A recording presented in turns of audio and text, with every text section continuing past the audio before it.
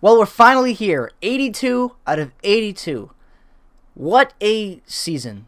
Disappointment, a lot of lows, a couple amazing highs. And at the end of the day, just some fun games and some bad games in there. Like, this season, no matter how much it upset me, it, angered me, gave me hope, gave me no hope. Insanity was thrown around a lot at the start of the season. 2 different coaches. And then on top of it, to end it all, we find out this is the last game that Dennis Bayak will be commentating for the Winnipeg Jets before he goes into retirement. The man who's been commentating every game for over a decade. So yeah, a pretty emotional end to the season, especially when you consider just how bad that second period was this game. But welcome one and all to the Winnipeg Jets final 2021-2022 season game recaps, whatever you want to call these, my recap reaction season for, I guess, season 2. This is the second full season that I've covered for the Winnipeg Jets. A wild ride the last couple of years, and I cannot wait to be covering next season as well as all the off-season stuff. So yeah, it's crazy to be here. It's crazy to be here. This is going to be kind of like not only the recap reaction for tonight's game 82 out of 82 against the Seattle Kraken, where the Jets come back in the third period, score 3 unanswered goals, I believe it is, to take the lead and win by a score of 4-3 over the Kraken in the final game of the 2021-2022 NHL season. Across the board, the season is over. The regular season is done. The playoffs are on the horizon.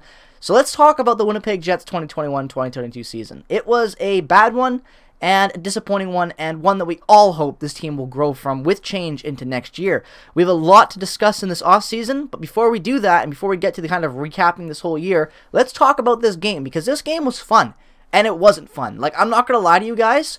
During that entire second period, after the first period where Morgan Barron gets his second of the season from Harkins, the fourth line and third line were great tonight. But nonetheless, after that first period, I was happy. I thought this was a close game. The Jets were playing some fun hockey. The building had some energy in it. It was just great hearing all the stuff with Dennis Bayak pregame, during the game, intermissions. It was fun. It was a game that I definitely didn't want to miss. And for once, didn't want to miss Kevin Sawyer and Dennis Bayak's commentating, because it really wasn't Kevin Sawyer giving his shit opinions. It was just them talking about each other. And it's nice to hear that, because at the end of the day, it's going to be very strange to have someone else commentating the Jets games next year. Whether or not even Kevin Sawyer is back or not, I'm 99% sure he will be. To have a different voice in that booth is going to be very, very different. So it was just nice to hear some fun play action getting called tonight in that first period. Then the second period starts, and the Kraken score 3 unanswered goals from Wenberg, Sprong, and Shanahan. That's like, I was angry, I was sad, I was depressed, I was everything, because I wasn't even like raging mad. I was just like, really? Like, I expect nothing less from this team to blow a game this important, for the standpoint that it's Dennis Bayak's last game. Give the fans something to hold on to. If Dennis Bayak's last game is the Jets lost in a season they don't make the playoffs, that is just not a way anyone wants to go out for the final game in the commentating the NHL. So I was upset. I was like, they're really going to do this. They're really going to blow it, and they're going to play like crap and play a good 20 minutes and shit away the last 40, just like we've seen all year long. But they didn't. They didn't do that. They rallied behind some great goaltending from Eric Comrie and some good timely scoring and some great zone entries. Blake Wheeler from Paul Stastny. Paul Stastny again tonight. I actually think it was this point. 800 career points for Paul Stastny. We're going to be talking a lot about him in the coming up weeks into the offseason and everything, but god damn it, I want him back on the Jets. I'm going to say it now, and I'll explain why in another video, but you give him less money than what you gave him this year, even though he was more productive than last year. He's older, give him less money, and make him a bottom 6 guy. Don't put him in the top 6. I know Wheeler likes to play with him, but Paul Stastny has value still. And I would love to have him down there in that third or fourth line, kind of as a veteran presence, and a guy that doesn't play 8 minutes a night. We get a new coach in here, some new systems. We use 4 even lines. I think Paul Stastny down there would be great, and I'll talk more about that in another video. But Paul, congrats on 800. I love you, and please don't leave again. Just one more year. Retire a Jet. Either retire this year or retire next year. Either way, retire a Jet, because man, I love Paul Stastny. But Paul Stastny gets his 800 on a great Blake Wheeler goal. Jets have some life. Then Jets go bang bang. Dennis Bayak gets to say his line. Dominic Toninato, his 7th of the year, and if I'm not mistaken, I believe that is also a career high in goals for him. Let me go look at his career real quick. It is. This is his career high for points with 14 points on the season. I know that's not much, but career high for Dominic Toninato. Congrats to him. His 7th of the year. Jets have some more life. They go bang bang, but not only do they go bang bang, they go bang bang bang, because Kyle Connor gets his 47th of the year. He doesn't hit 50, but goddamn it, sets the franchise record in goals for single season points and a lot of other stuff as well, even strength, you name it. This man was a beast this year. He gets his 47th of the year from Dubois and Appleton. That's Dubois' 32nd. Dubois ends up on the year having a total of 60 points in 81 games. Not too shabby for a guy. That is, if I'm not mistaken as well, pulling up his career stats, that is a new career high in goals and in assists and in points. A great year for Dubois. Really good bounce back year, and is going to be an interesting concept and talk conversation point this offseason too, because we got a lot we're going to have to be talking about with these guys and whether or not they're coming back to the Jets. Kyle Connor, like I said, gets that goal from Appleton as well, gets an assist secondary on that. It's just Barron gets 2 point a night again. Like, we win. We come back, we win. We get a great send-off to Dennis Bayak. He talks to the whole arena at the end. He gets a great send-off. The Jets give him a win. He gets to say his famous lines, and the season's over. And just like that, we are out of the playoffs. No more Jets hockey. Next real thing we have to look forward to is a draft lottery, see what that's going to be, how that's going to go, even though we don't have the best odds. Anything can happen, as we've seen in the past couple of years, so maybe the Jets move up a little bit, maybe they don't, but either way, we're going to have draft coverage we're going to be talking about, we're going to have free agency, we're going to have trades, we're going to have new coaching staff, we're going to have potentially new management, the whole shebang. Exit interviews will be around very soon. This is going to be a very interesting offseason. The Jets failed by all accounts this year. No ifs, ands, or buts about that. The season's done now, so you can put all the rage you've had towards it. You can be angry still, but the rage side of things, put it back in the back burner for now, because now that rage can just kind of settle there, boil it a little bit, let it simmer, because we need to focus on the future. Right now, I am optimistic because I have no other choice but to be optimistic. This team needs to regroup and change some things. Now, whether or not you want Scheifele traded or someone else traded, I don't know. I'm kind of okay with trading Scheifele. If he's here next year, it is what it is, but I'm not opposed to a trade either, especially if we get a really good return for him. So, this is going to be a lot to talk about. We know for a fact that the bench will be cleared out. There's no ifs, ands, or buts. This entire coaching staff will be back. Huddy, everyone's gone. We'll have brand new coaching, new assistants, a new head coach, the whole shebang. That'll all be there. My honest-to-God opinion, and I'll talk about this again in other videos down the line when we get closer and closer to more bigger off-season dates and as well just the start of preseason training camp and whatnot, I believe 100% Shovel Day Off will be back with this team. When I look at this team, this year especially, I don't blame Shovel Day Off. Now, you can say whatever you want about him, and I know I've had some gripes with him, and I still do, don't get me wrong, but this roster was great on paper. Coaching could not get anything out of it. Paul Maurice failed to get anything new out of this lineup, and it was his plays, his systems were all stale. Look how bad the power play and penalty kill was. I'll give credit to Dave Lowry. That stuff got better when we had a new coach come in because at least it wasn't as stale as the stuff we've been throwing out for 5 years. But when we got really settled in with Dave Lowry and nothing changed, that was the sign that we need a complete coaching staff overhaul. There is a lot of talent on this team. Whether or not they're going to click together or not in the future, I don't know. Cole Perfetti is going to be full-timer next year. That'll be great. Dylan Sandberg 110% has earned a spot opening night roster already with this team based on his play in the later half of the season. He is going to be a really big good stud back there in a full-time rookie position.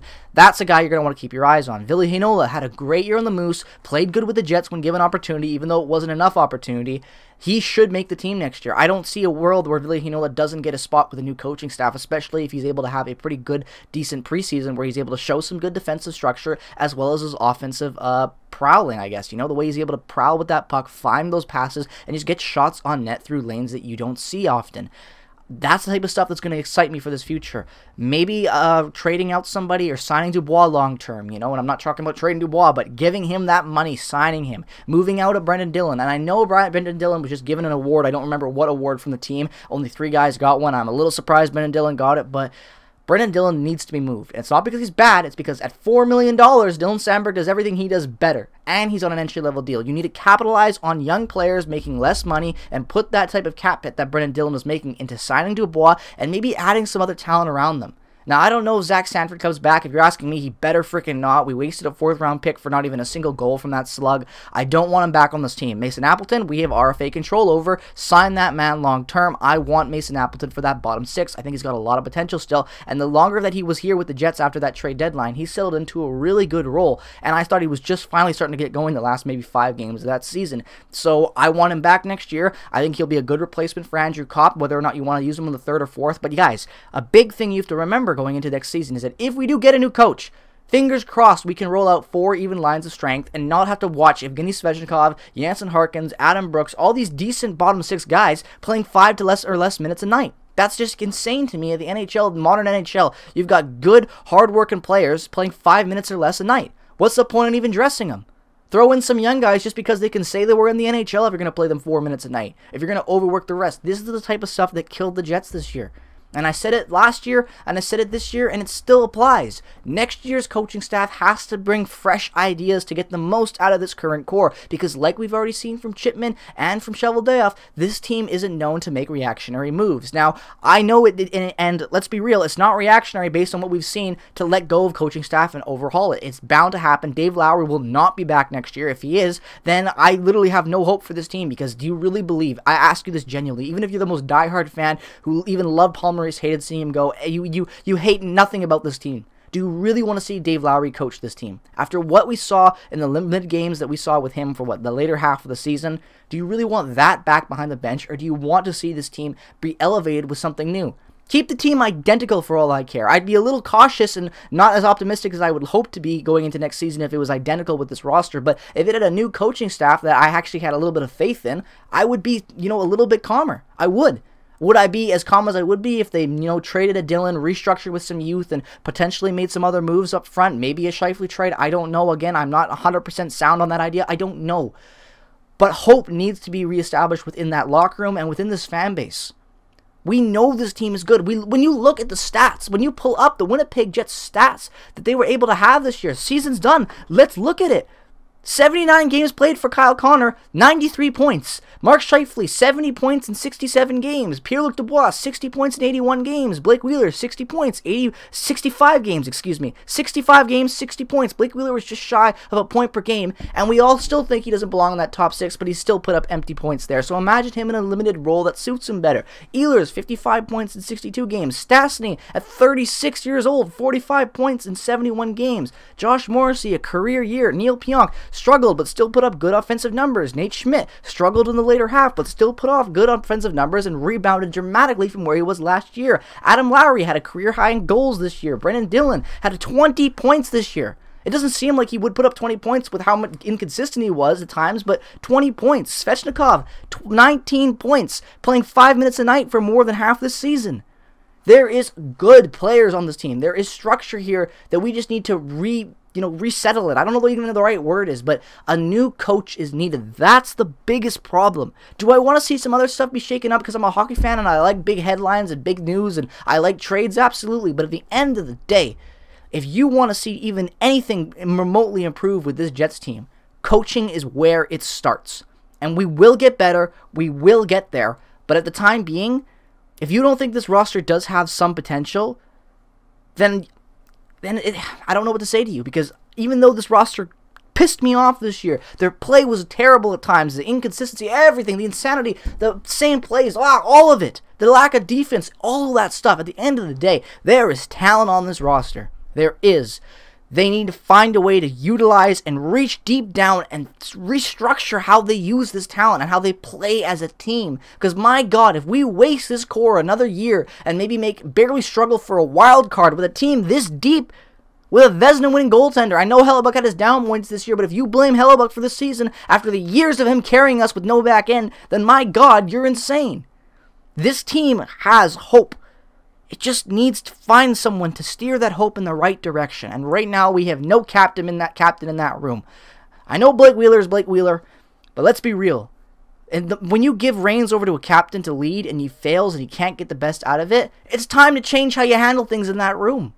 Now, I'm not saying Blake Wheeler's a bad captain, but clearly he's lost the reins from this team that went to a Western Conference final to now that can't even make the playoffs with a damn good blue line or play any amounts of consistent hockey. Do you guys know this is like I don't know off the top of my head the last time we had a 4-game win streak. I want to say it was a month ago, but still, we end the season on a 4-game win streak, and that alone is tied for one of our longest win streaks of the damn season. That's why we didn't make the playoffs this year. Losing to teams like Arizona, getting shut out at home, losing to teams all over the place, man. Everywhere we lost. Arizona, Buffalo. We lost to the Canucks. You name it. Like you just look through the standings. Look through the teams below us and how many games we blew. That's what killed us. We need a real coach. Something behind that bench to scare the shit out of the players into actually playing hockey together. That's what we need. I don't want to keep going on any longer. This has been 15 minutes. Well, thank you so much for watching if you've enjoyed those 15 minutes. But this season's been angry. This season's been hard to watch at times. But at the end of the day, they're my Jets. That's just as they're your Jets. They're our Winnipeg Jets. They will get better. You have to have faith. I do. Even though I was so angry and I preached all the crap that I preach, I believe that still.